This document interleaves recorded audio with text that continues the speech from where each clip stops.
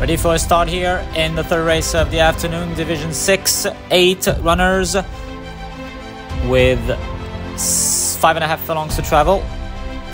We're set to go. Start releases them in Division 6, the third race of the afternoon, 1,100 meters to travel. Quickest out of the gates, all the way on the outside from barrel number 8 is Chow Asawin with Vitsanukorn. Second position on the inside comes number 1. Vidview against the rail is now number 3, Lot Monkon, in front of number 5, THIDADIN. Santali follows. Paotang is on the outside. 5 legs back comes number 7, Kunlada. They are swinging left in the final turn now. It is Vidview who has now taken the lead. Second position for number 3, Lot Monkon. On the outside comes Chow Asawin. Santali for the VPP stable is also there in front of THIDADIN. Paotang is next. As they are approaching with a fall from Chow Asawin. Chow Asawin has ejected Vitsanukorn, entering the final stretch now.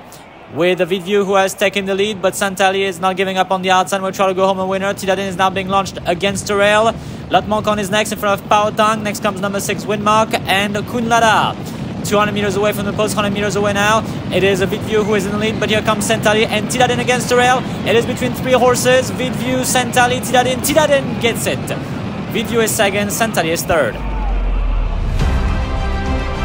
THIDADIN wins race number 3, Division 6, beats home by just a length and a half.